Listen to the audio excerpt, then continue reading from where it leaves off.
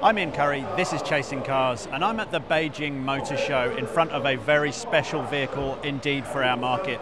This is the Haval H6, the facelifted version just revealed here in China. And it's so important for Australia because this SUV combined with the coupe-like GT version of it is the best-selling Haval on the Australian market.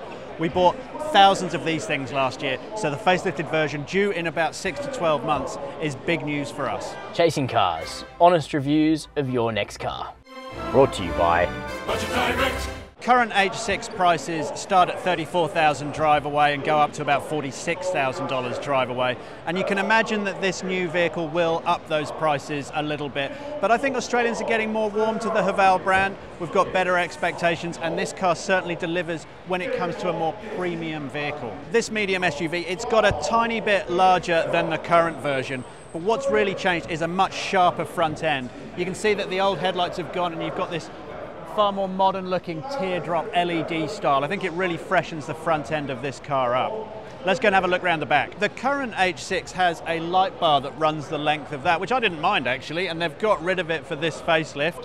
I don't know what you think about it, maybe it's a bit blander, I don't know. But it's certainly still a sharp looking SUV. We haven't been told if this car is definitely coming to Australia, but I think we know it is. What is less clear is if the GT back version is going to come as well, and if it does, will it come at the same time? As with the current H6, a 2-litre turbocharged 4-cylinder is what powers this updated model. But power is up incrementally. It is 175 kilowatts and 385 Newton meters. And that runs through a new 9-speed DCT gearbox. It'll be really interesting to try that in this car. What will also be interesting is a hybrid version and a plug-in hybrid version in this facelifted example. We'll have to wait and see if they'll arrive as well, but you'd like to hope something along those lines would show up eventually. Exactly how long this car will be on the Australian market when it arrives remains to be seen, because an all-new global mid-size SUV is due from Haval, and that's going to be here in about 2026. So that will mean this thing won't see terribly long service, but certainly worthwhile bringing it to Australia for now. One thing we've noticed with GWM's incoming products is exactly the leap they've made inside. And I must say, this H6 facelift is a hugely different beast inside to the current one. It feels really plush. I'm sure this is an absolute top grade model, of course it is, with this faux leather. Really nice sculpted seats, very soft, it feels good, but I think the centerpiece has to be this thing. I don't know quite how large it is, it looks maybe 14 or 15 inches, but this is an absolute brilliant offering. And super fast as well, navigation through it. So I'm totally impressed with that. Can't wait to have a play with it a bit further. Also a digital driver display. This steering wheel is new.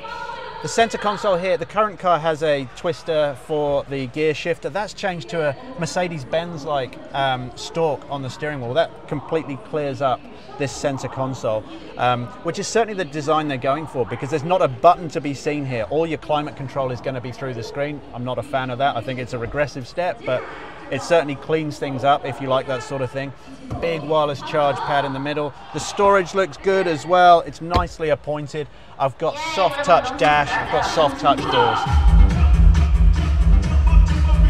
So super clean design, certainly. I do like this new dashboard as well. This feels very premium.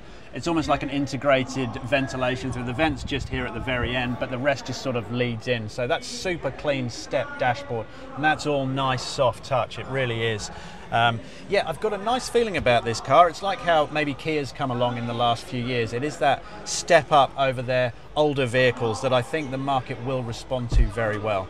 Be intriguing to see what the lesser grades are like in this, but certainly if this is the range topper, it does feel quite palatial. So yeah, great job by Haval on this one.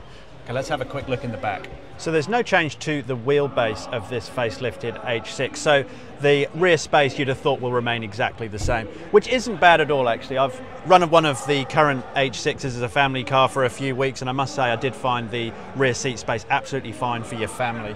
I have noticed there's cheaper plastic feeling in the back, so we've lost some of that upper class stuff from the front seats, but the rest feels very good. I mean, central armrest is good, USB-A, USB-C ports, rear ventilation, super important for your family. Unfortunately, these middle row seats don't slide backwards, they don't recline either, but that's not to say they're not very comfortable. I think most families would be very happy, and that's also shown with the carryover giant panoramic sunroof above as well. So nice light space in the back here. It remains a good family car. Again, showing itself as a decent family hauler. There's 600 litres of space in the current H6. This looks very similar. I'm not sure that's changed at all. We haven't got the details yet. And the split fold rear seats as well. Underneath here, we have a space saver spare. No hybridization, no batteries under here to take up boot space. So yeah, again, a really useful size, good size medium SUV, these Haval H6s. There's a very brief test drive of the updated Haval H6. It's unconfirmed for Australia, but just test this hybrid power. It shifts along reasonably smooth. The petrol engine's making a bit of a complaint as we're getting in the high revs, but it handles reasonably well just going through that corner. I mean, yeah, there's nice control. This steering's okay.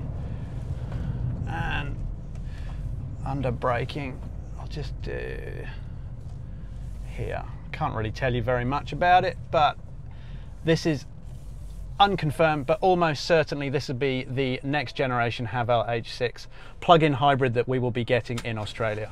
So what do you think of this facelifted H6? It's a hugely important car for our market. They're certainly selling thousands of them, and this is just another marginal gain for what is a very popular car from a brand that is getting ever stronger. So I'd love to know your thoughts on this facelifted H6. Please leave your comments below, subscribe if you've not already done so, and thanks as ever for watching Chasing Cars.